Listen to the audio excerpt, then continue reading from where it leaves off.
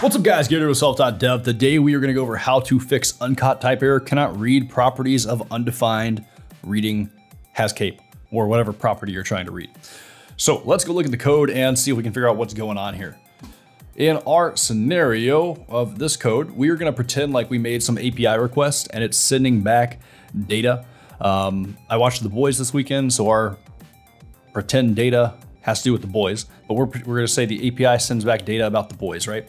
And it looks like this. It's got a name, it's got their powers, and it's got a costume, which describes their costume. And inside there, it's just gonna have a Boolean called has cape. And that's just whether they have a cape or not. So we're gonna pretend like we got this back from an API. And then we want to say data.forEach. So for each object in this array of data, if they have a cape, basically, we want to console log the hero name has a cape. If they don't, then we want to console log hero name does not have a cape. Now let's go through this line by line so we can see kind of what's going on and why this error is occurring. You might be able to just look at it and be like, oh, I see why it's occurring, but we're gonna go through it just to kind of explain it better. So data.forEach, we're gonna call each individual object hero. So the first time through, it grabs this object, and that is hero. And then we're gonna say hero.costume.hasCape. So we grab the object, we look at costume, we look at hasCape, and that's true. So cool, that's true. We go inside the if statement and we say hero.name, so Homelander has a cape. And then if we look in here, it console logged Homelander has a cape. Next time we go through, we grab this second object. It says if hero.costume.hasCape. So look at the object hero, we look at costume, we look at has cape, it's false. So we do not go inside this if statement, we go to else, and it console logs hero.name, which is the deep.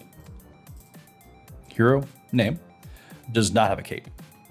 Third time through, we grab this object and it says hero.costume.hasCape. So we look at hero, we say, okay, we got hero. There's no costume on here, so costume is undefined. And then we try to get has cape on that undefined property, and we get cannot read properties of undefined because we're trying to read properties of undefined. Like it's when we say hero.costume, it's basically hero.costume undefined like this. And we're trying to access has cape on that, but it's undefined, so it doesn't have cape, so thus we get the error. Now, how do we fix that? Well, one, if you have control over the data, that's the easy, or one of the easy, they're all easy ways actually. If you have control over the data, we can just add costume and has cape, and then save, and that will fix it, and it will console log all three things as we expect. But in our scenario, we're getting this back from an API, right? So we can't really control the data that comes back. We can just control what we do with the data and how we handle that error. So we can use optional chaining. That's one thing. We can just add a question mark here, and that's gonna say, hey, if costume is, it's basically saying if costume is not undefined, then let's try and access has cape on it, right? And then if we save here, we've removed the costume property from this and go back, and it still works because it's basically saying hero, getting this one, costume, it's saying that costume does not exist on this, it's undefined, and then it's saying, all right, cool, that's false. So it breaks out of that and goes to the else. Another way you can do this, if you, I think this was introduced in Node like 13. So if you have to use an older version of Node and you're not able to use this question mark, a little more tedious way to do it, you can say hero.costume and hero.costume that has cape.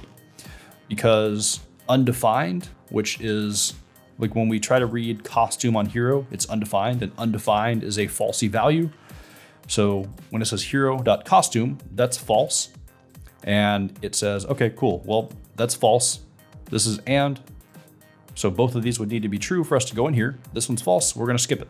And it goes down to the is and continues on. And let's just save and go look at our console. And we can see there's no errors in there for that. And that's the third way to solve it. But hopefully you're using no or like a version that does support this. So you can just use optional training. That makes it way easier, and that'll solve your problem. But hope this helps you out. If you learned something, give me a thumbs up. If you have any questions or comments, let me know in the description or the comments below. If you want to get my resume template, the one I used when I was applying for tech jobs before I had any tech experience, a link to that is in the description. If you want to come hang out in Discord and talk tech, a link for that is in the description as well. And I will see you guys next time. Peace.